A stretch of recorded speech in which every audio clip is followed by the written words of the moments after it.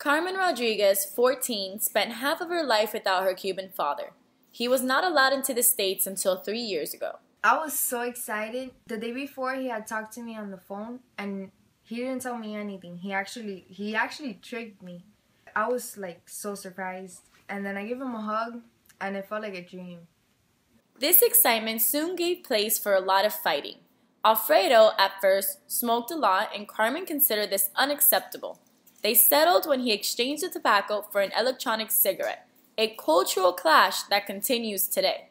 Even though me and my dad love each other, we still have our differences. He thinks I'm too young for certain things, like a belly piercing or having a boyfriend, or even staying over at my friend's house, while I think it's perfectly fine for a teenager.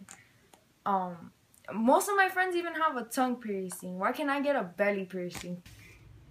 Since she was 12, Carmen's mom allowed her to go out with her friends to the movies, carnivals, and parks. After Alfredo's arrival, her father restricted those activities. Esta generación está echada a perder. Ella no entiende que es muy pequeña para esas cosas.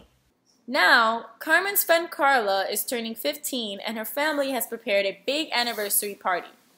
Carmen is not sure if she will be able to go because her father saw Carla's posts of comments and pictures of her and her boyfriend on social networks. That's not fair. That has nothing to do with me. Who cares? It's just a boyfriend.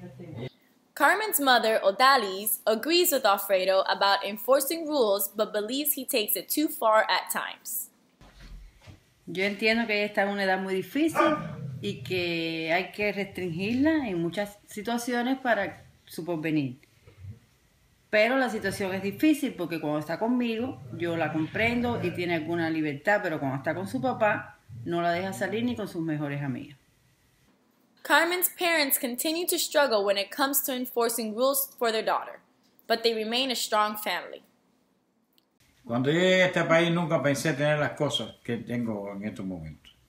Gracias a Dios tengo una gran familia y me va lo más bien. This family, despite all the pitfalls they may encounter, continue to prevail and have family trips. Their favorite activity is to go out boating. At the end of the day, family is the most important thing for me, and I'm so grateful to have my father back.